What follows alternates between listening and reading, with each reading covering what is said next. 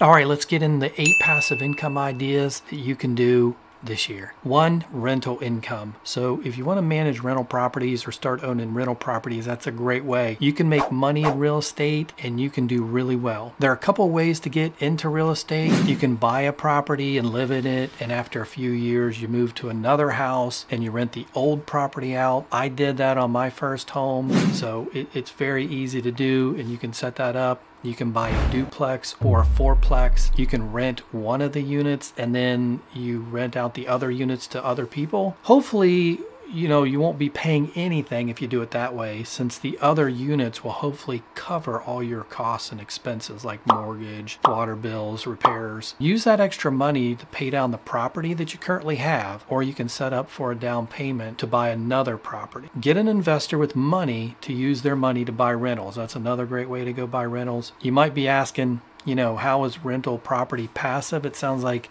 I'm going to have to do a lot of work. If you do all the repairs and you manage everything, then it's not going to be as passive. Owning a few properties, even if you manage them yourself, like I do, me and my partner, and you do the repairs, like we do some repairs, or we used to, now we don't do as much. It took about 4 or 5 hours a month. That's literally it. Unless you have a tenant that moves out and then you need to rehab the property or do a lot of work there, that would take more than a few weeks and a lot more hours, maybe 10 to 20 hours in a 2-week period to really get that place ready for the next tenant. Make sure you do not overpay for the home. To do your research on how much you should be paying, and then know the tenant laws before buying, and how do you evict someone, and how long does it take in that city or state that you're in to get somebody evicted. In my city and state, I can get somebody out in about 30 days, which is a rarity. A lot of times it's 3, 4, or 5 months. You want to calculate all your costs for expenses, when you're buying a home. So let's say you buy a duplex for $150,000, you can get $1,100 in rent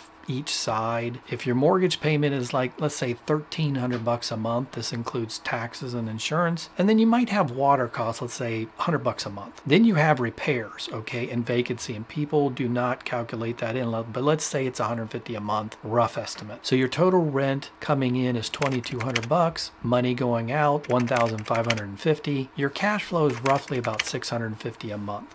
So this is a just easy way for you to kind of see how you should calculate cost, looking to buy a rental property. All right, next up, creating a course for passive income. So this is an online course. So if you're an expert in something, whether it's coding or cooking, or maybe you're a filmmaker, or maybe you are really good at SEO or affiliate marketing or anything like that, you can build a blog and create an audience and get those people to your site to really check out your course. So why would you consider creating an online course? Well, it's a fantastic way to monetize your skills and share your passion and help others along the way, because a lot of people are looking for this information that you might be an expert at. So first up, you got to choose, like, what are you going into? What's your niche? What are you passionate about? What are you an expert in? Or what can you become an expert in, right? So you need to really reflect on that and try to pick out a great niche that might be something that you can make a course on. You can start a course with some knowledge too. Like, you don't need to be an expert. You just need to know a little, and then you can just build up your knowledge as you build the course and as you add on to it. You want to know your audience like the back of your hand. Know what they want, and you have to deliver. Understanding their needs and tailoring your course to meet those needs is the key to success. You want to plan out your content strategically. Break it down into digestible modules or lessons. Then you want your students to follow along easily and feel like they're making progress. So make the course really easy to understand and really easy to follow. Choose the right platform. So a platform is going to be key. There's tons of them out there, like Kajabi, a lot of people use, or Teachable. Find one that aligns with your goals and is user-friendly for both you and your students. So I know a bunch of course creators and they really like Kajabi. I'll have a link in the description if you want to check it out. So now it's time to create engaging content. You want to make this content so people are blown away. You want to create videos, lectures, PDF, quizzes.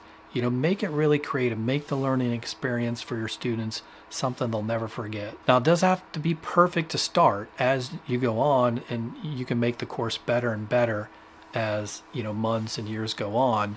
based on user feedback, right? Okay, next one up is affiliate marketing. So you can make money selling other people's product. So what is affiliate marketing? In a nutshell, it's a way for you to earn a commission, by promoting someone else's products or service. So why would you do affiliate marketing? What's in it for you? It's an excellent way to monetize your online presence without creating your own product. So when you create your own product, you have to do shipping and create it and manufacturing and handle stuff. And in affiliate marketing, you don't have to do that. You simply earn a commission every sale or action generated through your unique affiliate link. Now let's check out the steps to master affiliate marketing and start raking in those affiliate earnings. So number one, you need to choose a niche. A lot of these, you have to choose a specific niche or something to go into. The niche you decide will determine how much you will make with affiliate sales. So if you go into something with low selling stuff, low cost, it's not going to make much. So if you go in things with higher cost, you'll make more. So if you go into the outdoor niche, let's say, and you create an affiliate link for hiking tents or hiking, boots or kayaks or canoes and so on, a kayak may cost up to $800, let's say. So your affiliate commission on something that is that much money is way greater than, let's say, if somebody clicked on an affiliate link you had for hiking boots and the cost for the boots were $100. Now another one out there is software, has some incredible payouts, okay? I promote software, and just one of my software affiliate links that I have, I make $110 for every sale. And that's just not once. That's every month that customer remains a customer. So I get paid forever until that customer cancels. So you want to select reputable affiliate programs, whether it's Amazon Associates or Share a Sale or ClickBank. You can go out to those. I'll have the link in the descriptions. You can find those programs, clients, or different businesses that you want to promote with affiliate links. Now don't forget about SEO. You want to use relevant keywords in your content to improve your search engine visibility. This way your audience can easily find your recommendations. Finally, you want to really analyze your performance. So as you're getting clicks, you're making money. Your affiliate program, you want to analyze what is doing the best for you and how it's working for you so you can adjust. Okay. Next up, dividend stocks, way to get passive income. So what are dividend stocks? Well, they're shares in companies that pay out a portion of their profits to shareholders instead of just relying on stock price appreciation. So you get a steady income stream through regular dividend payments. So this idea is definitely passive income at its best, right? Because you're not doing anything, you're investing, and then you're getting quarterly dividends, right? And that's the beauty of dividend stocks. As a shareholder, you get a piece of the company's profits just for holding on to their stock. I mean, you can't really get much better than that, right? So how do these dividend payments work? Companies typically distribute them on a regular basis, often quarterly. The amount you receive is based on the number of shares that you own. The more shares that you own, or the higher the payout you'll get. Okay, number 5, we're going to go how to make money, creating YouTube content and how to make it passive income. So what is passive income on YouTube? Well, it's the art of making money from your videos long after you hit the upload button. So your video will make money year after year, month after month. The more and more people to see it, the more money you make. Step 1 is to build your YouTube empire is to choose a niche. So like we said with the other ones, you really got to pick a niche for this. One that you might be passionate about, whether it's gaming, beauty, tech, unboxing, mystery gifts, or whatever it is, you need to pick something. The key is to create content that people really want to watch, so that people get informed or people get entertained with. Quality content is king. Invest in good equipment, master your editing skills, make your videos visually appealing so you can get more and more people coming to it. Monetizing your videos is pretty straightforward. You can do ads, is the most common way YouTubers make money. So once you hit 1,000 subscribers and 4,000 watch hours, you can apply for the YouTube Partner Program so you can start adding ads to your videos. Most YouTube channels average $3 to $5 per 1,000 views, but there are other channels that can make up to $25 to $40 per 1,000 views. All right, number 6 is turn your app idea into passive income. So you might be wondering, why build apps for passive income, right? Well, apps have become an integral part of our daily lives. Like, we use apps for everything, right? The demand is soaring, and people, if your app goes crazy, you can make a ton of money. So if you create the right app, it can lead to steady stream of income. And, we're going to show you how to do that here. So step one, identify a niche. Same thing, we've talked about all the others. Think about what a problem people face in their day-to-day lives and try to come up with an app to fix that. It could be productivity app, fitness, entertainment. So finding a niche will help your app stand out in a crowded market. All right, next thing we want to look at, number 7, make money short-term rentals, right? So why are short-term rentals such a hot topic? Well, they offer a fantastic opportunity to generate passive income by turning a house, a condo, or your apartment building or an apartment unit that you own into a money-making asset. First things first, listing your space, right?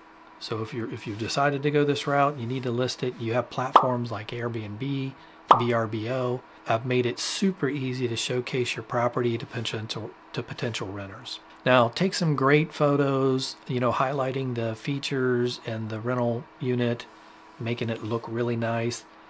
And the beauty of short-term rental is the flexibility that it offers you, right? Whether you're going away for the summer or embarking on a long trip, or you just want to explore the world, renting out your space can be a very lucrative endeavor. Okay, next one, boost your earnings with high yield savings. If you're looking for a way to grow your wealth with minimal effort, high yield savings accounts are an excellent option.